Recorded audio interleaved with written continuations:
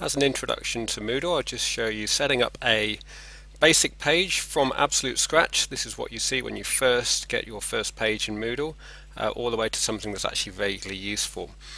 We're going to turn editing on to begin with and then make some changes. The first change I'm going to make is to hide this news forum. It's pretty useless, but you can't delete it, so we just hide it. The students can no longer see it. We then are going to look at these sections. Now each section currently is called section 1, section 2, whatever. I'm actually going to name those relevantly to the course that this is. This is kind of my general studies course, I think, so I'm going to call this one Generals in History. So I unticked the use default section name and changed that. Save changes. Lovely. Let's just do this one while I'm here. This one's going to be General Hospital. And we'll also do General Terms. That should be enough. Get the point across anyway. Save changes.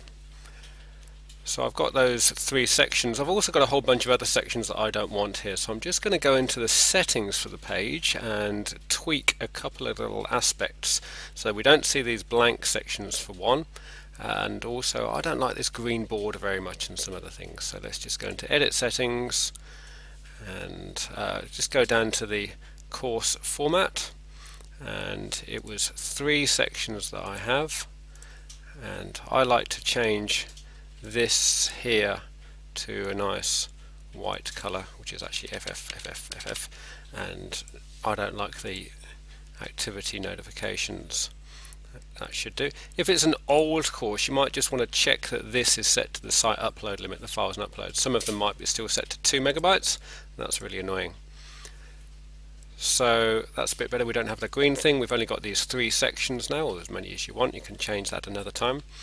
The course still looks a bit messy because we've got these things over on the right, upcoming events, recent activity and so on. Let's just delete those because no one really looks at those on your course pages. They might be useful somewhere else. They're not much use here. So delete this one as well. Right, so if I just turn editing off, we'll see what that looks like. Much nicer. And another thing that I'm just going to do, general, that's really confusing, isn't it? I'm going to move this section into grid. I find it's just a bit of a cleaner look if we have everything right at the top, just like this. Good. So let's start actually, we're still in the setup, so I'm just going to go into some aspects of this. I'm going to change the image that I'm using here.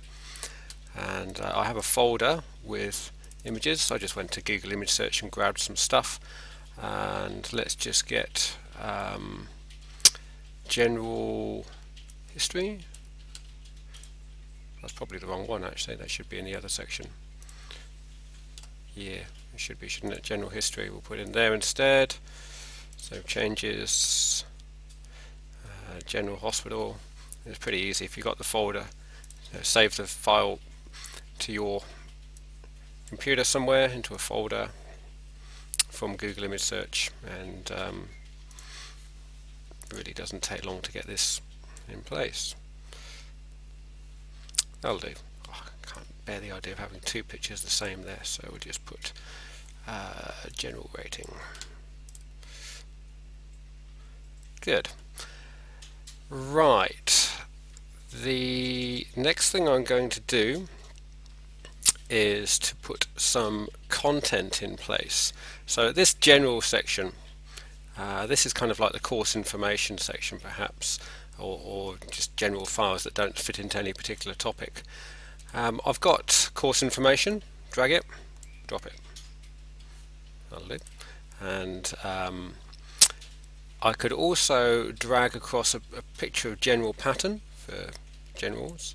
It actually asked me, do I want to create it as a file, so it can be just clicked on and downloaded like the other ones, or add the image. I'm going to just add that image, so that's actually in line now. And I could also add an activity, perhaps Generals in history activity, just drag that in place. Oh, I've put it in the wrong place, look at that. So I'll drag it down, generals in history. Very easy to move things around. You probably need to be in Chrome for this to work effectively. So for a lot of people, that's the guts of it in place. We've got the resources that we want to download, we've got the course information, everything's well organized, and if I just turn editing off, you can see it looks fairly attractive. And if I click on this, we can see the resources and the pictures that we've put in place, and all in just a couple of minutes of work, really. The other thing, though, that there's a couple of other things that people typically want to do. One, it would be putting videos in place. So say I wanted to have a video in this section here. Here's my video. Oops, that's just an error with YouTube. But I'll go down to share here, and I'm going to find the embed link. Copy that. Now if I go back to my course, there's the one. I'm going to put it into the into this section here, the summary of this section. So I will, if you've got this button here, you click this button, so you then can see this button. So you're just dropping into the HTML source, and all you do is just paste that we got from the YouTube page, and you can see it's just popped up straight away. So how will that look? I'll click on that. Looks okay. I could probably do a bit better design work on that, but yeah, that'll do for now. So embedding a video, very straightforward. Say you had a bunch of files as well that you wanted. So I've got like 1, 2, 3, 4, 5 different files here that I'd like to upload to this generals in history. I can drag them one by one, but that's a bit tiresome.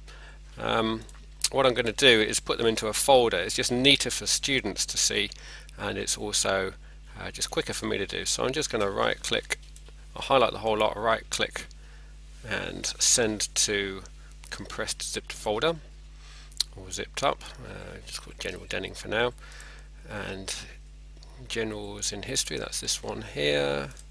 So General Denning, drag it across, ask me the question, do I want to unzip files and create a folder? Yep, I do. So what that will now look like, if I go to that generals in history, General Denning, and there's my files all done. Although it's a little bit confusing that it's called General Denning, so I can click this icon here and say generals files, perhaps, hit enter, whatever, something meaningful like that. And then the absolute last thing that people will find really useful, that's really straightforward to do, is to put an assignment in place so that students can do work and then upload it to here. And then when they've all uploaded their work individually, you can download it as one big zipped folder with all their work well named inside it. So I'm just going to say down here, add an activity, an assignment. And I'm going to call the assignment name general essay, so they have to so upload your essay as a single document. You can put whatever instructions you like in there, and a due date is always a good idea, because then it shows you the ones that didn't meet that due date. If I say, yeah, and you can also set a cut-off date as well. So if you set the same cut-off date as the due date, then they can't submit work after that time. I found that more annoying than not, frankly, in the past, so I tend not to enable that. And all the other defaults are fine. So save and return to course. So the students have now got a place where they can just go in, they get the instructions, and they can upload. Oh, one last thing. So I've got this general hospital and I want to put a link in place. I'm just going to go grab a URL here, back to my course, general hospital, add a resource, a URL is the bottom choice, so you didn't quite see that right at the bottom, and I'm going to call this Wikipedia page. Where else do we get our information from? And external URL, paste it, and I do actually tend to put something in here because it does display to the student, general hospital Wikipedia page. Save and return to course, turn editing off, And that's a reasonably adequate kind of page in just less than 10 minutes.